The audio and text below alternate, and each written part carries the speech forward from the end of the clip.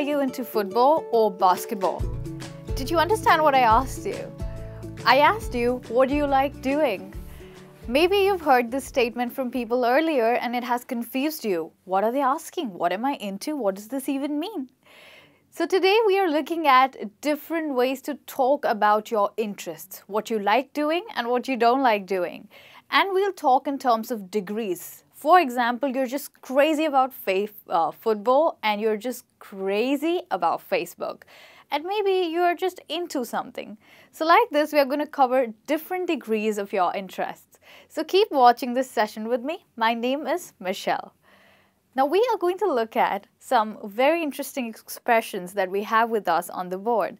And the first one is what I started the lesson with. This is into. So what are you into? This means that what do you like doing? In other words, if you want me to put it very simply, it means what are you interested in? So into means very interested.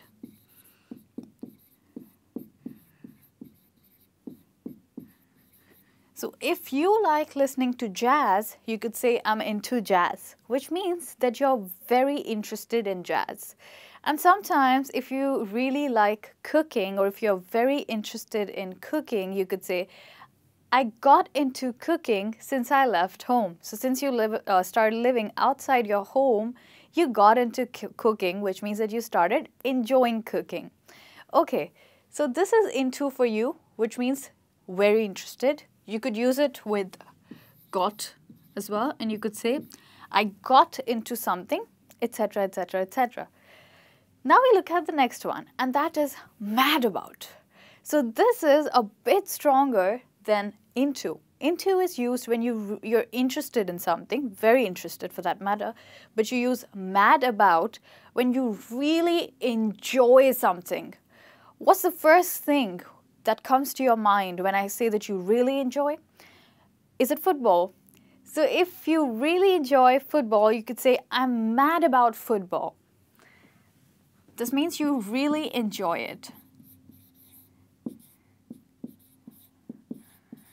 So football is your interest, a very strong interest, and you really enjoy it. So you could say, I'm mad about football.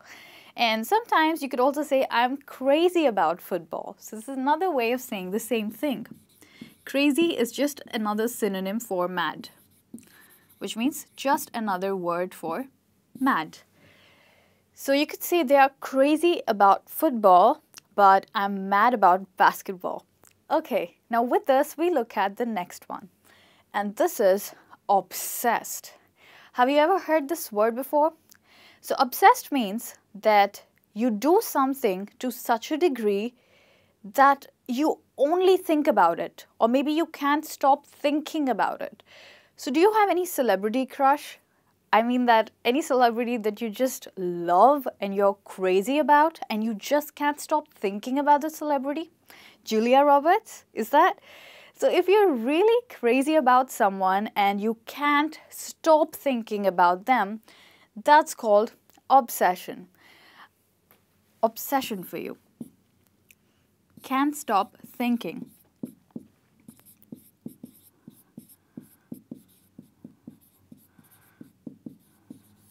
Sometimes obsession is so much that it goes into the crazy territory. What I mean is that you're so obsessed with someone that it actually becomes unhealthy for you. You start becoming anxious and emotionally unstable. So let's say that someday you see your celebrity crush face to face. How would you feel? You'd probably be awestruck, dumbstruck, and you would not be able to say a word. You'll be like, wow, mom. And you'll be so emotionally unstable that you'll not know what to say. So it's always good to avoid obsessions. You know, you should not go into that unhealthy territory when you talk about interests. It's okay to be till here, mad about. But if you go up to the obsession, it becomes unhealthy. And what about the next word that we have? Passion. So this is something even greater than obsession.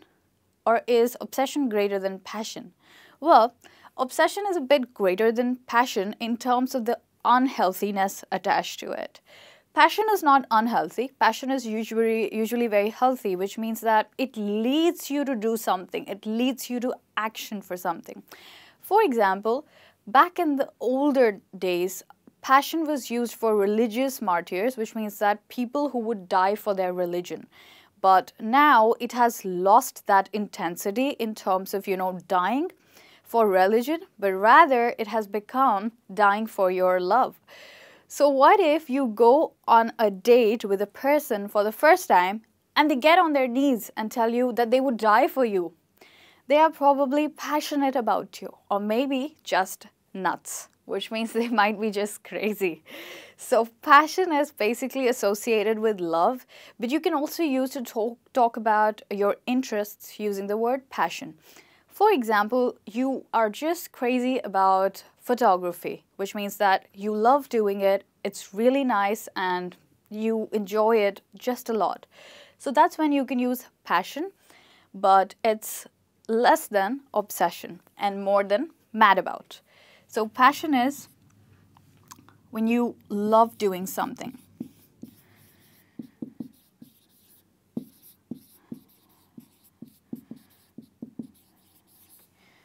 To put it in a sentence, you could say that photography is my passion. And for obsessed, you could say she's really obsessed with fashion, which means that she just can't stop thinking about fashion. Or, if you want to use it as a noun, you could also say obsession. And you could say that losing weight is my obsession. So here you use obsession as a noun, and passion, as I told you, photography is my passion, or history has always been my passion, or you could say I'm passionate about cinema. Okay, now with this, we look at the next word that we have, and this word is pronounced as avid. So avid is a person who really likes to do something as much as they can. What about reading? Do you really like reading?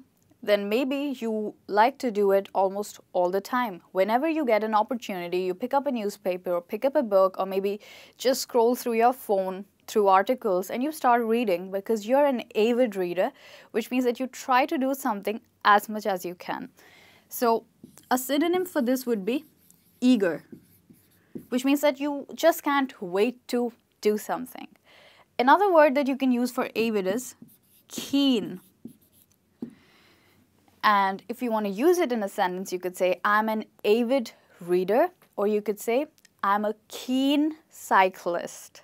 So this is how you use this word before a noun.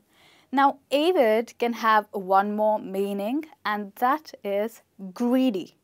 Okay? Avid can also mean greedy. So if someone tells you that you're avid for success, they are not telling you that you're eager for success. They are telling you that you're greedy for success. So according to the context, you have to understand what does avid mean, whether it means eager or it means greedy. Okay, now with that, we look at the next one, lives and breathes. This is a phrase that you can use to talk about your interest. We've already looked at some words, but now we'll look at a phrase.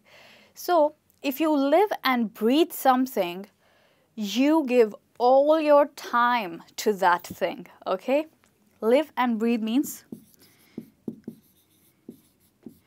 give all your time to it. In real life, you give all your time to living and breathing, but sometimes there are certain things which we almost do as if we are breathing. For example, if you really love listening to music and that's what you do all the time, then you could say that I live and breathe music. Okay? Now with this, we look at the next phrase that we have, and that is wrapped up. So do you know what is a wrapper? A wrapper is a cover with which you cover a gift. You wrap it. So there is no part of the box that is visible. The same way, when you're wrapped up with something, you only do that thing and you cannot think about doing anything else.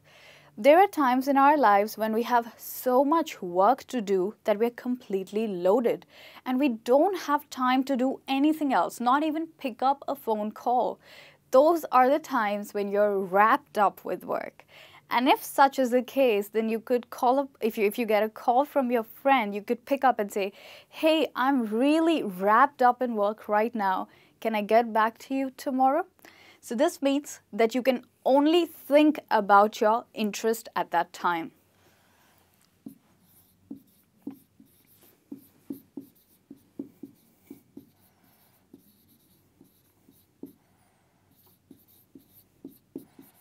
So when you're wrapped up, you can only think about one thing. The next is right up my street. So when something is just the correct thing for you, you say that it's right up my street. If you love eating and if you love charity and there's an event which has both of these things, you could say that, hey, this event is just right up my street because I love eating and I love raising money for charity. So this means that it's just correct for you.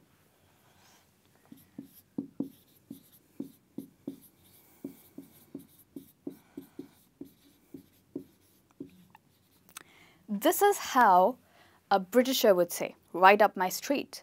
But if an American had to use the same phrase, he would say, it's right up my alley. Which means same as street in American English. Okay, now we have looked at so many phrases and words to talk about the things that we like. At the same time, there are things that we do not like, which we are not interested in. And those kind of things can be expressed using the word, phrase, not my thing. So if you don't enjoy something and you don't usually do it, it's not your thing. For example, if you don't dance often, you could say, sorry, dance is not my thing. If someone asks you to dance, you could say, sorry, dance is not my thing, which means I don't like it and I usually don't do it. So not my thing means you usually don't do it.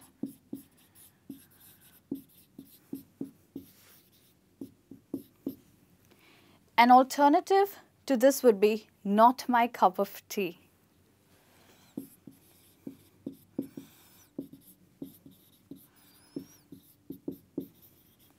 This is a British version of this American phrase, not my thing. And in British English, you'd say, not my cup of tea. So if you don't like playing board games, you could say, sorry, I don't like playing board games. It's just not my cup of tea. Now we have the last one, and that is something that leaves you cold. So feeling really cold is not a great feeling. And if something leaves you cold, it actually makes you feel bad after it finishes. Like opera for me. I really don't like opera. I sort of get afraid when I hear it. So it leaves me cold, which means that I feel scared and I don't feel good after listening to opera, so I don't listen to it. So if ever someone invites me to listen to opera, I say that, sorry, it scares me and it leaves me cold. So this expression means that something makes you feel rather worse.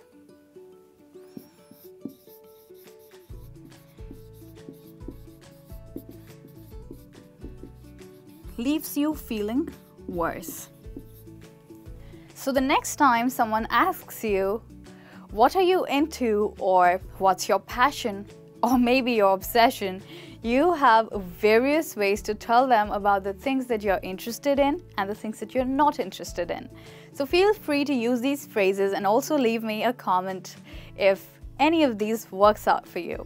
And if you liked this lesson, please click the like button, and thank you so much for staying with me till now. See you soon in another lesson. Bye-bye.